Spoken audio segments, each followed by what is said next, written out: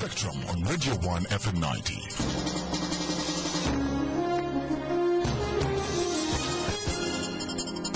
Spectrum wants to hear your views.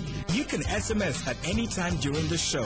Type Spectrum, leave a space, type in your contribution and name, then send it to 7197. Your views, our interviews on Spectrum, Radio 1 FM 90. Hello, a very warm welcome. This is Spectrum on Radio 1. I'm your host, Edmond Chizito. On Spectrum tonight, what is the civil society perspective on the public finance bill? How will it affect the budget process, and how revenues from oil and other sources will be managed and utilized?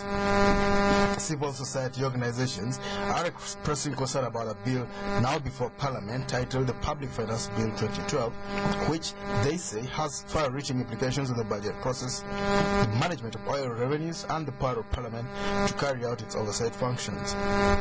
The bill, among other things, seeks to provide for fiscal and macro management and also establish the Petroleum Holding Fund, besides regulating how the money will be managed. It also seeks to repeal the Budget Act and the Public Finance and Accountability Act of 2003, which is the law under which accounting officers are held accountable on how they utilize funds appropriated by Parliament. After thorough scrutiny of this bill, civil society organizations under their umbrella organization, the Civil Society Budget Action Group, or CSBAG, have come up with a position paper in which they forward their concerns about the bill as they seek to advise Parliament and the Executive about what needs to be done. This bill, which was read for the first time, is still stuck in the Committee of Finance, Planning and Economic Development, and members of Parliament are required to scrutinize it on top of listening to views from stakeholders involved in the budget process. Tonight we hear the views of civil society to try and establish what proposals they are putting forward and why they think this bill, if not amended, may have serious implications on how public funds are managed in the country. Our guest tonight, Mr. Julius Mukunda. He's a Senior Programs Director at Forward, that's the Forum for Women in Democracy. Yeah, he's also coordinator of the Civil Society Budget Action Group. We're also joined by Mr. Julius Kapwepwe Mishambi, Director of Programs at the Uganda Tech Network. You're most welcome, Mr. Kapwepwe. Thank you, and good evening, listeners. Well, there are two Juliuses. Mr. Mukunda, what are your views on the finance bill? What is the finance bill? Because I think, Edmond, the first thing is also that the public is not aware about this finance bill. Because there are so many laws in this country that are going on, we make so many laws. But what is the finance bill? And basically is that, in a layman's language, this is the bill that is trying to, that the government wants to put in place on how it will collect money and how it will spend money. Because in between, of course, there is managing the economy. So, but basically in layman's language, how government is going to collect money, from where, by what means, and the rest, but also how government is going to start spending the money. And I could tell you that to me and others is that this bill is the most important law in this country, second to the constitution of this country. The constitution is supreme, but this law is going to be the second, simply because it's going to determine how me and you, our standard of living is going to be affected, because we depend on how government raises money and how government spends money. And therefore, government brought up this bill in a view of working out a number of things. They have three reasons as to why they have brought this new bill. Number one is that there are defects in the existing laws. But up to now, we are still want to find out which defects are there in the existing laws. And that's one of our major concerns, because those defects in the existing laws have not been mentioned. But it mentions other two areas, the East African integration and also the coming up of these oil revenues as the key reasons as to why a new bill, a new law on public finance management is concerned. So that's number one. So what does this new bill bring? I will talk about one of them, and probably my colleague also could talk about another. One is that this law brings up what we call the Charter of Fiscal Responsibility.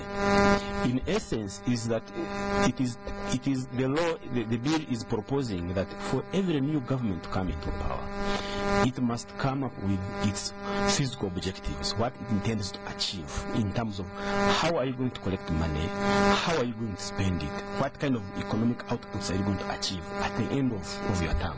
It's a 5-year plan. so that all the money, the annual budget, the national budget framework papers and everything are key in ensuring that we achieve those physical objectives. And that this charter, they call it a charter, is going to be approved by Parliament.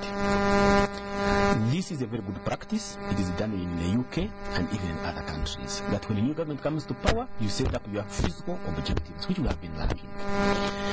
Now, the only challenge we have with this now are two things. One is that they are going to bring this charter within 1 month when the Parliament has been sworn in. Edmund, me and you will know that our Parliament settles in after 6 months. A new Parliament. Others are still looking for where the offices are. Others, they don't even know how Kampala is, where offices in Kampala are.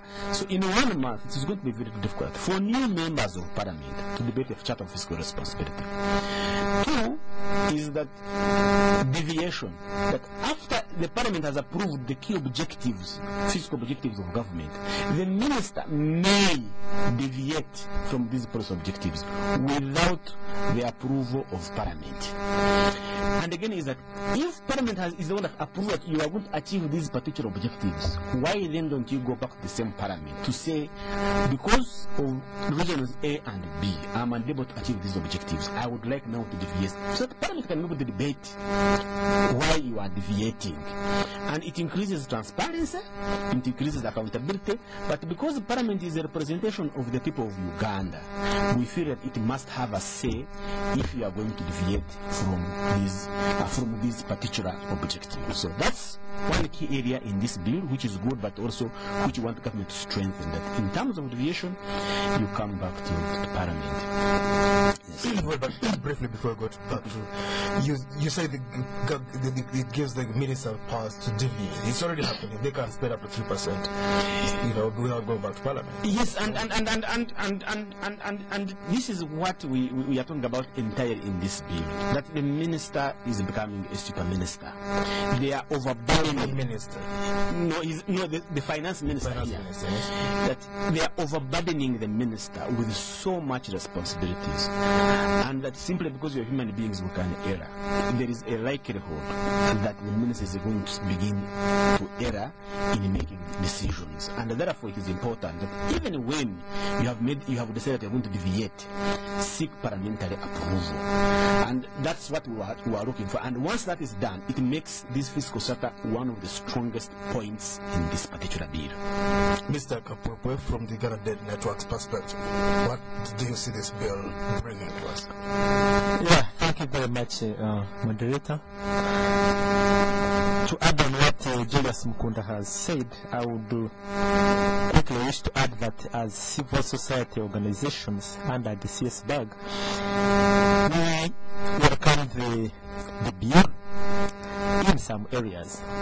That, for instance, looking at the Budget Act and the Public Finance and Accountability Act, that we need some additional necessary and relevant legislation that matches the times. For instance, in view of the pending oil revenues, is welcome. That the Public Finance Bill is making suggestion that the two major acts, particularly the Budget Act of 2001 and the Public and Finance and Accountability Act of 2003, should be repealed. And looking through the current bill, we do not see the components of those two bills hitherto being reflected in the bill is a matter of concern.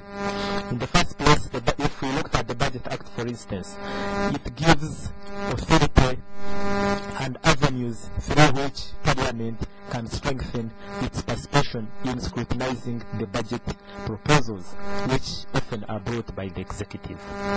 That under that act, there is a provision for a parliamentary budget office, particularly to support members of Parliament in juggling through the budget proposals at the level of proposed revenues and also proposed spending areas.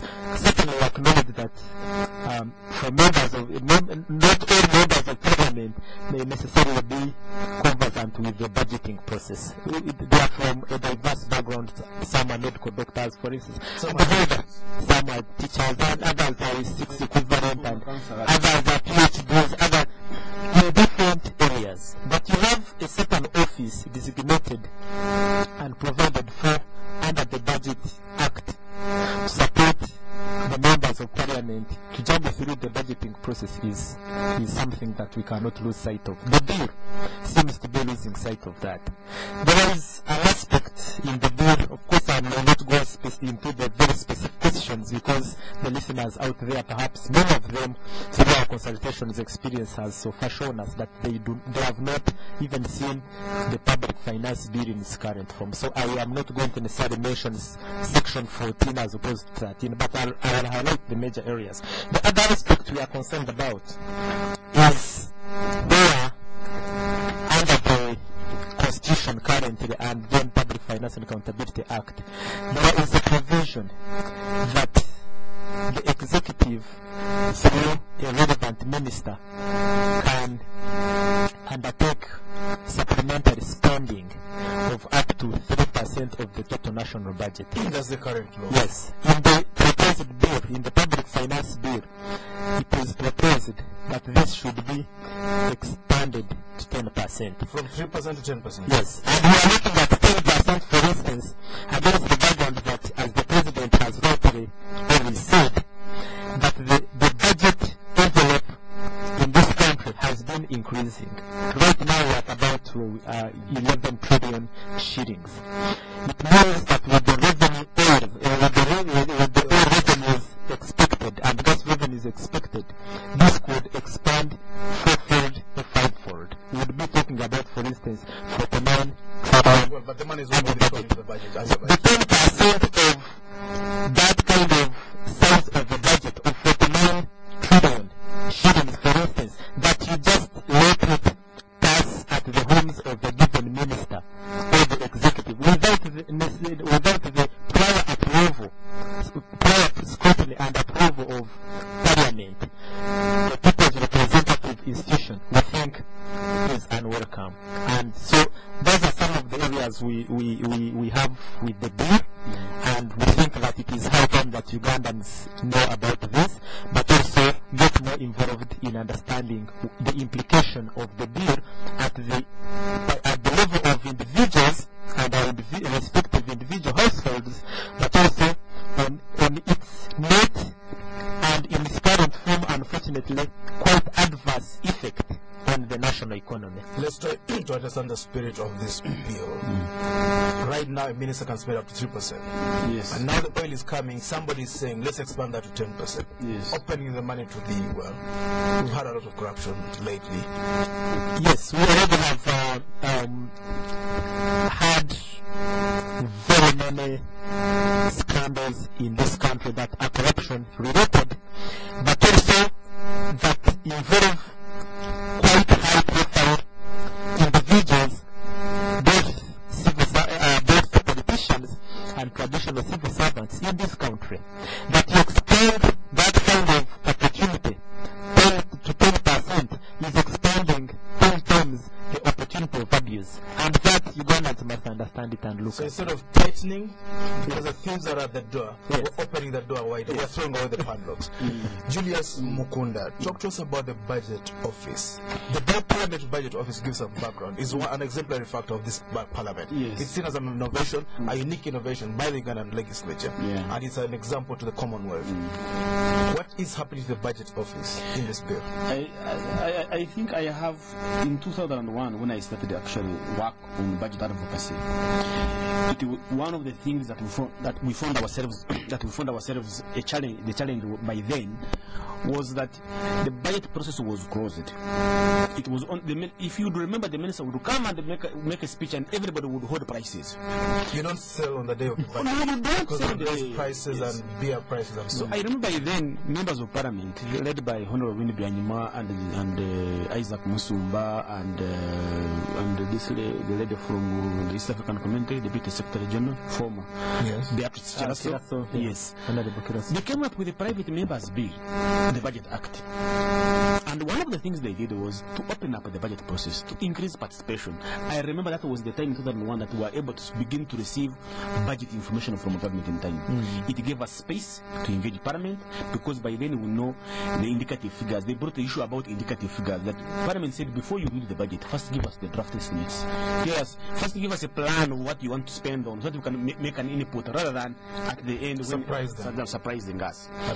So to do that, they found that actually that they don't have enough capacity as members of Parliament to read through these thick and thin documents. You know, you find a document of 1,000 pages, cross print, aggregated figures. They couldn't get spreadsheets, so they couldn't understand that one. And they said, no, I think we need experts in our office as Parliament. Not that somebody should come and say we need an office, no, but an office created by an act. And they created a parliamentary budget office to be staffed by experts in financial management, budget analysis, economists, even lawyers, by the way. Not necessarily MPs. Not necessarily MPs. Technical people headed by a director who is very conversed with economic and macroeconomic issues. And they put it there, and these guys, over and over again, they were able to get these documents, they were able to read them, analyze them, get information to members of Parliament in a way that each and every member of Parliament can understand, even if you are a lawyer, a doctor, whatever. So it gave MPs now information to be able to engage government effectively. But they also said we need a budget committee specifically to look at the government resources, how government money is coming and how money is getting out. Apart from, and they said this committee must be a committee of an act, made out of an act, and they made a parliamentary budget committee. Now, when they did this, it is a best practice, it is a benchmark in the whole of this world. Everybody wants to know how the budget works. They come to Uganda to look at the budget office and also to look at the budget committee. At the budget committee has got its members, but all heads, all chairpersons of other committees are ex-officials. They come and bring their budget of their different sectors and present it to the budget committee, and the budget committee harmonizes everything. So, when now this bill repeals the Budget Act, they're removing the budget office. And in this bill, they completely remove the budget office and the budget committee. That is suspect, isn't it? I find to me... What does that tell us about the spirit of this bill? What are they thinking as they bring this? I think for me, Edmund, I just be very blank on this one, is that at this time when you are in a position, you are planning the oil to come. You are planning the oil to come. I don't think you would need a very strong parliament to begin giving you headache. Because it's a bad thing. The strong parliament. I think asking too many questions. I think if you have people are going to start asking too many questions, you might have problems in terms of the way you want things to run. But I think when these important institutions that help even citizens, even civil society organizations that help us in understanding the budget process and how we can effectively engage it, and it is now missing this bill. We find that the spirit of this bill is suspect. The president said recently he wants his party caucus to have a more direct say in the budgeting process in Parliament. What does that tell us? But Edmund, I don't know why. Because they're the ones who make the budget. Because if you look at the committee that is in charge of making the budget preparation, they're the same people. It is the president, the vice president, the prime minister, and other members. Even the chairperson of the budget committee is part of this NLM caucus committee. So I don't know what the difference they are going to make in terms of this budget process. But nevertheless, I think it's, for me, it's a welcoming idea that we should get involved in understanding how resources actually are being done. It will give us an opportunity as a social organization to have another. You see, we have been concentrating on Parliament, that it has the power to make resources. Yes. Now it has come in light that actually they don't have the power. The power lies in the caucus, in the parliamentary. Which is a part of Parliament. Which is a part of Parliament. So for us, we will now concentrate our efforts with the caucus to influence the caucus than the Parliament. But it is absurd. What's wrong with that? It's absurd that an institution, a Parliament that we elected as people's representative, is now turned into a small caucus, that things are being discussed out, not in a formal way, and that now we have a Parliament that is not going to bite. Julius Kapapa, let's talk about the oil revenues. How well prepared are we to manage oil money? Some of it has already started coming. Yeah, thank you very much. Of course, that is a very fundamental question, and I think it raises perhaps more questions than answers. I think at the onset I should say, perhaps for purposes of our clarity for our listeners, that the Public Finance Bill is proposing establishment of what is called a petroleum fund.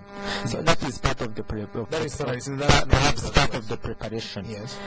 The petroleum fund has got two components. One is called a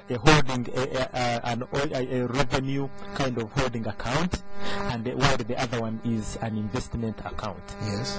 But when funds come in from oil, They put some then they should be put on this kind of receiving fund, receiving account. consolidated fund. Yes, outside the consolidated fund. Yes. In Bank of Uganda. Well, somewhere that we would wish to believe that it is in Bank of Uganda. Yes. The investment account makes highlight on how the oil revenues can be invested in the interest of Ugandans. Now, in that particular to that extent, in terms of preparation, we could say that's a positive move. Of course, our only challenge is, for instance, in here be more specific, Section 53 of the Public Finance Bill in its current form, basically which talks about the collection and deposit of those petroleum revenues onto the holding account. But there is in subsection 4 where it says that where government accepts petroleum instead of cash, that the value of petroleum shall be calculated in an international and freely convertible currency at the rate pertaining on the day the petroleum is to be received. Of course, this itself raises a challenge. Looking at the petroleum market globally, Yes. the prices change even within 1 hour. Yes. You already have, there is that high volatility of oil prices. So when you tell us that at the rate pertaining on the day, what time is that? Is that at midday? Is that at Normally there's a window, there's a bracket, there's a day rate. yes, but in its current form, the bill does not provide for that. It says in the day. If I was a person, for instance, yes, I don't say we are coming from a background of having reason for suspicion. If when you look through the Auditor General's reports, well, those that have closely followed the reports of the Public Accounts Committees of Parliament and Public Account Committee reports of the local governments, we have reason to be suspicious, particularly where monies are involved. So, in the case of the day, if I was somebody in charge of this, and I chose to receive this or do the deal at a certain time too, I can make, as they done and say, a killing. I can make a profit out of this. Those rates, those And yes, and this is an area that is prone to corruption. How should they do it? This is an area, yes, we think that it should be studied further so that there is better clarity and specificity on how and when. Of course, the other unfortunate thing about this kind of clause is that can the value of oil be low until it is actually sold? So when we talk about that, the value that we accept petroleum instead of cash, how have you determined that actually the price of this particular oil volume at this material time Will be is considered. this much? There is a lot of gray But if you area. have oil in real terms, it doesn't predict problem whether it's priced. Yes, but what its value? Because it says where you accept petroleum instead of cash. Until you sell, Yeah, because so of that the volatility of oil, you may not exactly know what price premium you will sell at. All right, So this it's is Spectrum. an area prone to corruption. This is Spectrum on Radio. We'll go for a break. We'll be back to stay tuned. Uganda Communications Commission is currently conducting nationwide mandatory SIM card registration. Register your SIM card in a few easy steps. Visit your telecom operator's customer care center or any other designated registration center and provide your phone number, a copy of a valid ID or any other valid ID with accompanying photographs such as a passport, driver's permit, voter's card, or a letter from your LC. Information on your physical address or residence will also be required. SIM card registration protects mobile phone phone users from incidences of fraud, incitement, terrorism, and hate messages, among others. Please note that SIM card registration is mandatory, and those who fail to register risk having their SIM cards deactivated. All information shall remain confidential. Let's make communication safe. Register your SIM card today. So I'm chilling at home with my crew. The boys are waiting to watch the game on the telly, but the chicks want to go to the beach. So how do we play it? A glance across the room. Eye contact is made. A plan is hatched. Pete will get some sand. Lots of it. Jeff will take care of the deco, Tim the entertainment, and I the clubs. And so we bring the beach to the apartment. If we can't go to the beach, we bring the beach to us. It's just how we do. It's not about where you're at. It's the difference you bring. Get a fresh take on things. Club is brewed longer for easier drinking. Brewed slower for great taste.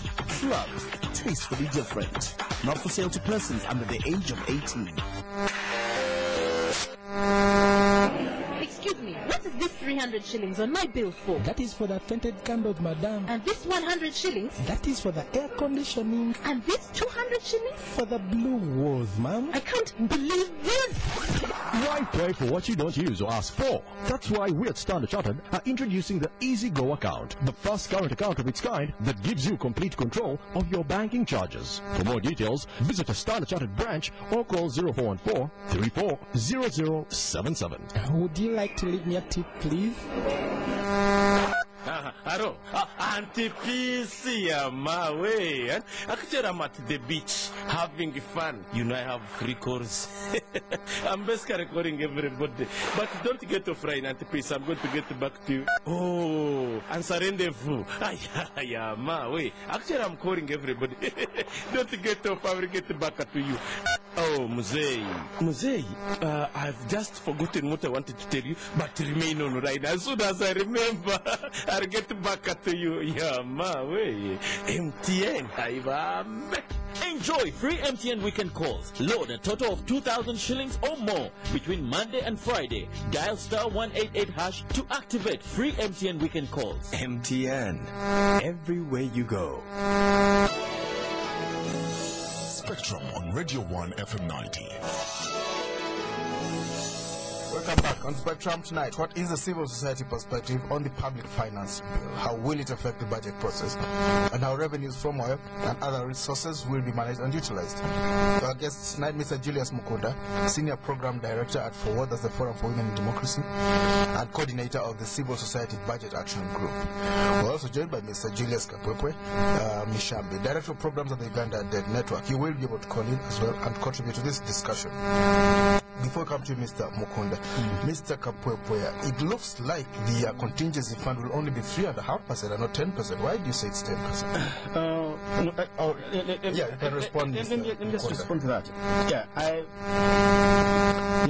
the contingency fund. Yeah. This time around, we have not been having a contingency fund. In the past, we've not had a contingency fund. But the bill introduces a contingency. It's now operational. Actually, it is operationalizing it because it was in the constitution, but it had not been done. And the bill is proposing that it should be 3.5% of the appropriated annual budget of government for the previous year. Where does the 10% come from? Now, the 10% comes from that the account, the accountant or the head of a vote, or the head of the vote, may request the minister for a supplementary expenditure of up to 10%. Up to 10%. So 10% is the supplementary of a particular vote for the head of a vote. The head of a vote can ask for at least 10%. Now, what it means, what we are arguing that it is likely to be 10% is that when you allow a sector that it has up to 10%, if all sectors decide to ask for it, the budget goes on the rails. Then now it goes up. What we are proposing was that let it also still remain within the 3.5% of the contingency fund, so that people know that they are still within. You think that's what could affect the economy? Yes. Now, in terms of that affect the economy, is that you see when you debate the budget and pass it, when you debate the budget and pass it, and you decide now to begin supplementary spending all the time, you are weakening the whole of the budget process. In terms of predictability, it becomes difficult for any investor to predict that actually this is going to happen, because anytime you're going to change it. No, but the argument is this plan, the contingency fund, basically is trying to remove those supplementary budgets, which are not very much liked. So when you have them, then you don't need a supplementary budget in the end. I mean, you can also add that, I think, because but the contingency fund actually the most important thing why you wanted the contingency fund was to deal with our natural disasters. In fact, it is a very welcoming move in this bill that the contingency fund, that 80% of the contingency fund is specifically for natural resources, Bududa and maybe the nodding disease, specifically for natural disasters, and the remaining percent is only to be used for the supplementary expenditures. Julius Kapwepe, talk to us about, you say that the budget 49 trillion is going to jump from 10 trillion to 11 trillion to 49 trillion. How does it do that jump? Yeah, I was giving a scenario, because, for instance, if you looked at... Let's get the perspective here. Not all the oil money is going into the consolidated fund. In other words, it won't be on the cash account. Some of it will be invested. It will be in an NRF, a National Resource Fund, in the central bank. Yeah. We are looking at, if you look through the government literature, the current government literature, there is a high inclination of doing planning based on the anticipated revenues from oil and gas. So whether that at that material time a certain sum is invested elsewhere, offshore or elsewhere, and how much of it remains is directly goes into the budget to support implementation. The fact is that there is high expectation on the anticipated revenues. And for instance, if we looked at oil, yes, about US dollars 250 billion in form of revenues. 250? Yes, billion. No, let's get it clearly. We don't expect more than roughly $25 billion from oil in 10 years. Yeah, over that period. 35 yes, in 10 years. Yes, over that period. Yes. So you can clearly see that even if you did the simple calculation, that the budget will be supported handsomely by the oil revenues. So that means that from the current 11, it could go to any figure. The budget could increase threefold. It's a supposition. It could increase fourfold. No. It's a supposition. Yeah. How ideally, of course, it's not such a big thing when you look at the figures. 25 billion shillings, we will still be poorer than Bill Gates. One man. And after 10 years, he has it already in the bank account. Let's go to something else that makes gives us a smile. How should these monies be spent in actual fact? The oil monies when they come in. Yeah, we are looking at, of course, as I said earlier, there is the proposed investment aspect, which is called the investment under the petroleum fund that will be established, the investment account. That talks about how those kinds of funds can be invested. Yes. It can, of course, it is also interesting, and that is. Let's try to look at figures. Maybe that will make it easier. Over the consolidated fund, how much money should come to? Let's assume we're getting $3 billion a year. Yeah. How much should be put into the budget? How much should be put away in the bill under perhaps this will shed some light. The bill in section 55 says that now, regardless of the amount that comes, that for avoidance of doubt, petroleum revenue shall be used for financing of infrastructure and development projects of government, and not recurrent expenditure of government. Development yes, of the budget. Yes, on the development aspect of the budget. Yes. Of course, the underlying motivation of this proposal is that we are looking at the future generation, yes, which is absolutely fine. The only question is, how about the present generation? What happened? What becomes of it? Well, some of it would have gone into the current budget, salaries for the yes, but the bill is very clear on recurrent expenditure. What does it say? It does not entertain recurrent expenditure of government. No money should be taken from oil to for salaries, for even that should be a distortion, because if you invest in infrastructure, you're technically expanding the economy, improving efficiencies, and so on and so forth. Yes. The current side requires some more money as well. Yes, it is. I can give an example. If you are talking about, for instance, the health sector in this country. Yes. If you If put you up buildings, have more nurses, if you put up buildings, salaries. it is something welcome. That's the development expenditure. The nurse to do the operation, to do the running in that health unit, that for instance is considered under recurrent. The nurse who needs to go for immunization outreach in the communities there, and the money for lunch and that is recurrent. And here it is clearly stated that the oil revenues should not go to that area. Already we've been having problems in this country where the recurrent even expenditure alone is insufficient. Therefore, you have an ambulance, but the ambulance, because it lacks petrol, it has worn out tires, is parked. It is literally useless in that kind of health center, and therefore, in terms of service delivery, it is literally useless. So there's a disconnect. We think that there should be an opportunity for Parliament, for instance, as the people's representatives, to have a discussion and a scrutiny of some of the proposals. We are against a predetermined position that this money should strictly go to infrastructure. What is wrong, for instance, if we did a balance of some sort? You can't afford that, can you?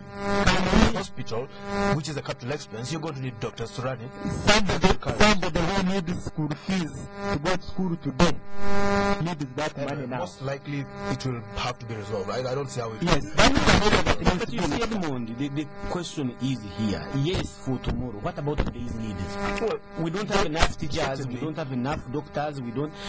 Students need loans. You're not going to take. Let's look at it realistically. Yes. Most likely that is going to be corrected because it's an anomaly. You cannot build hospitals and not have doctors money. Definitely. We assume it's going. But let's talk about something else. Former Minister for Finance, Ezra Suma, doctor, says at some stage, he said in a public forum, he said he's opposed to a lot of money being spent on the roads and all this infrastructure because it goes back to the big companies in the West. I think the point that we were trying to make here, even today actually it was made in the it was mentioned in the budget conference. One is that we don't have contractors with the capacity to manage some of these contracts, and therefore you will depend on Chinese contractors, Indian contractors, Malaysian contractors who will take all this money outside. And therefore, if we're going to invest heavily in this infrastructure, this money again is going to be taken abroad. So what is the problem of us building capacity of our local entrepreneurship so that they can be able to manage these big contracts? Districts are suffering because all these contractors in the districts, they start a contract today, tomorrow they have dried up because they cannot finance it and finish it. So why can't this all your money help us to build the capacity of our local entrepreneurs and the contractors so that they are able to do that? And for me, there's one question by the way I wanted to put across. Yes. Who, if this is our money, this oil is for every citizen, why don't we vote on how we want to spend this money? Yes. Because I think the case, what I understand in Alaska, they called upon everybody to vote on how their money is supposed to be done, and they created a fund. Everybody has shares in that fund. Why don't we have a referendum and they ask us, how do you want your money to be spent? Where should very few people sit down? Let's first do this. No, I think this question is a matter of national importance. Every Ugandan should be asked. In my view, surely, I should be asked to say, where do you want your money to be? The first thing I would think, do you know what? Please create a company where I have a share, so that wherever you invest the money at the end of the year, you give me a dividend and I take it home. Let's try to get some more certificate about this. You invest in infrastructure, it grows the economy, then you collect more taxes. How does that not flow? There is we do not have collect more revenues, then you pay salaries. We do not have a problem with investment in infrastructure. In fact, the incentives that infrastructure development can bring to this country, can bring to this economy, are known. Those are not debatable. The challenge is when, by law, under the current bill, therefore subsequently if it passed into law in its current form, it means that by law you have predetermined where that money should be put. Yes. Now, the notion of investing in infrastructure is to look at mainly long-term development. But the question is, how about the needs of today? before I can live long The term. argument is when you invest in infrastructure, the that economy is grows okay. faster, and then you collect more money, and then you That pay is yourself. also Why To spend money like that. That Julius, currently we have not stopped government from investing in infrastructure, have we? Do we require a law that please make sure you spend on infrastructure? No. The challenge here we are saying is that you cannot determine. In fact, one of the issues that we have raised is that you are actually removing powers from Parliament to determine how resources are supposed to be allocated by that particular time. Because the needs of then and now are different. So if you determine it into your law that please infrastructure, what if by setting it in concrete? Yes, this law is going to stay forever. What if by then we no longer need infrastructure? What is going to happen? Are we going to keep the money? I give you an example of Karangara. Yes. When they would send money to Karangara to construct roads, they would, government parties construct roads. Karangara never had roads. They would bring back money to the center because they never had roads. Because that was not their priority to them. But so predetermining means two things. One is that what are the needs of today? Two is that you are reducing the powers of Parliament to determine resource allocation. Let's hear from the listeners. This is Spectrum on Radio 1. Our number 0414 348 111 0312 260 390 0312 261 390. When you call in, please tell us your name and where you are calling from. Yes, talk to us a little bit more about that. Normally, Julius Kapwepe. Yeah, you say it's you don't think spending on infrastructure will expand the economy fast enough to grow the tax revenue base. No, spending on infrastructure is not a problem. Our argument is that before you can achieve long-term development, you also need to take care of the current needs. Children who need to feed now cannot wait for an express highway, for instance, on the Entebbe Kampala road, that will through road toll over time earn an income out of that initial investment. The hospitals that need to run today, the police officers, if you looked at those police women, for instance, who went on strike with their saucepans, because perhaps there is little to cook at that material time, because perhaps the degree of medication back home is wanting, because perhaps their children are not at school. It's an issue to look at. Yes, sir, your name? Good evening. Yes.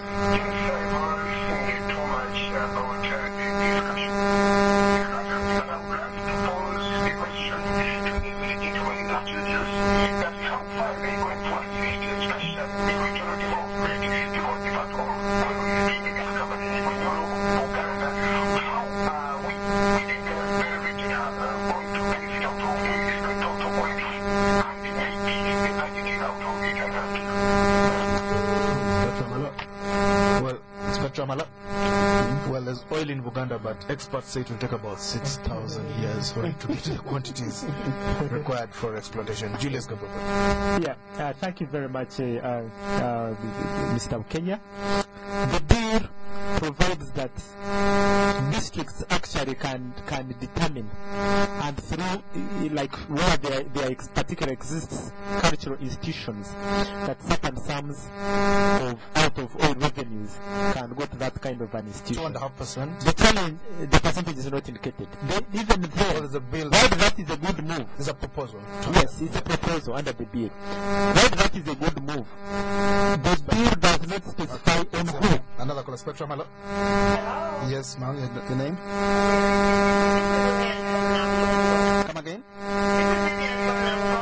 Yes, Lina.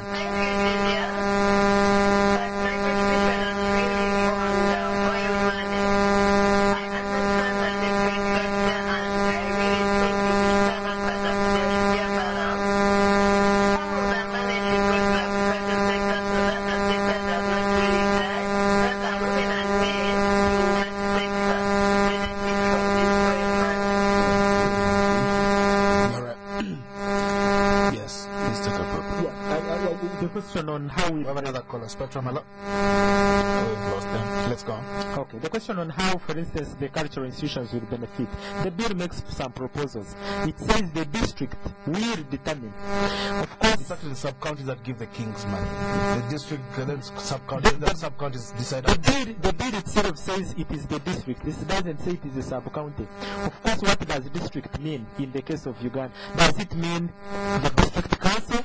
Does it mean the RDC? Does it mean the BISO? Does it mean the chief administrative office? It is imperative that in matters of law, for avoidance of doubt, you are as clearest as possible you can.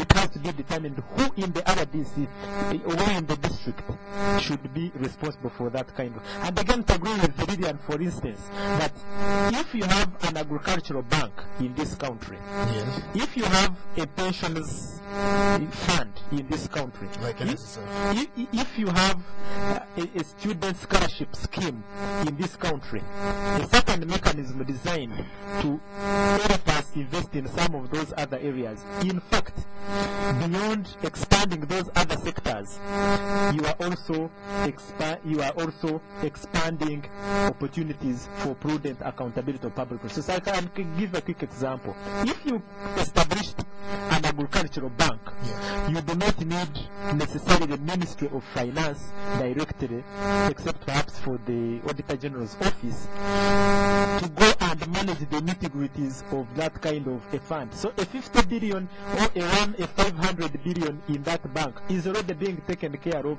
through expectations of prudent financial management under the banking institutions in Uganda. If you have a pensions fund, an example I could take is like NSSF, but many other, for those people who have retired, for instance, and are living in destitute in this country, are we going to keep watching? If you have a pensions fund, for instance, that takes care of that category of people, which under Ministry of Gender government has been trying to do anyway, then already you're expanding opportunities for prudent accountability. It means that an institution like NSSF does not have to depend on Hello, yes.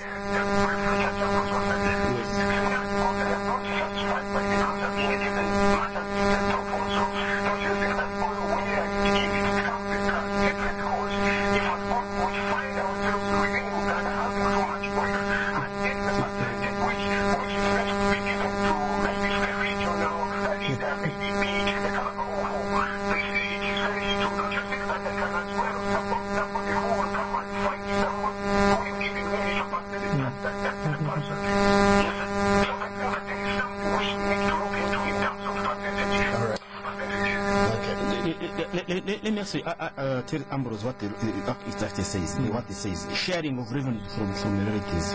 It says that the government shall retain 93% of the oil revenues, and the rest of the 7% shall be shared among the districts located within the petroleum exploration and production areas. 7% will be given to those districts, and so only those ones, and the rest will be paid by government. So any other person can be. So 93%. Whether the share is more or big, I think that's another debate. Because I remember the Nyoro King wanted was it 15% or something like that. So, and the original plan, I think the draft of the finance bill was 2.5%. They've raised it to 7%. 7% for all the districts in the region to share it. But there's something which Kapupe said, and which we need to emphasize. One is that out of this money on the royalties, a district may, in consultation with the minister responsible for culture and local government, give the king some cash, grant a share of the royalties to the district to a cultural or a traditional institution. So the cultural leader has to go and sit at a bench. Yeah, and beg for it. But for us, when we say district, we need to be another DC, a DISO, a CAO. We need to be specific in this and say the district council. For example, we provide the district council, which is in charge of allocating resources within the district, should be the one mentioned here. Otherwise, when you leave it as a district, any leader of the district can decide to share that. Well, the original draft, I looked at the original, it actually spoke about the sub-count. They've improved it. No, of course, the version of the, perhaps for the purposes of listeners, that the version of the bill keeps changing as it gets new input and new insights and new realities. And also perhaps to add to what Bukenya Ambrose has said, you do not have to be satisfied. This is a bill. You can only come forward and make your own proposals when there is still an opportunity. And this is the opportunity. This is the. And let's talk about corruption. Does it address corruption at any level, or it assumes we're clean men and women? No. I think this is another area, Edmond, we need to improve on in this bill. The bill on section 74 talks about offences under the bill.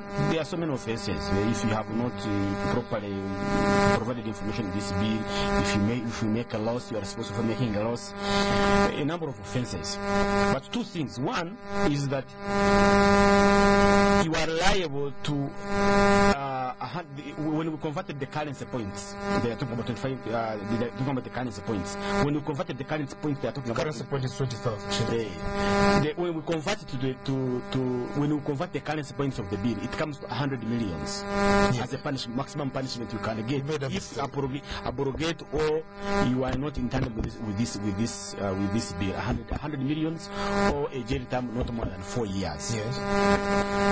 Edmond, me and you will know that the levels and the scales of our corruption is not in millions now; it's in billions. We're a developed growing country. So it does not scare me to dip my hand into the public 100 funds. million is petty cash. Is petty cash. So we would feel that here we would increase the currency point to equivalent to at least $1 billion and life imprisonment. Well, but someone will bear that in mind and say we raise it. Fine, yeah. Because if we throw somebody in prison for life, then I think it would be scare so many people in terms of trying to dip their hands into government.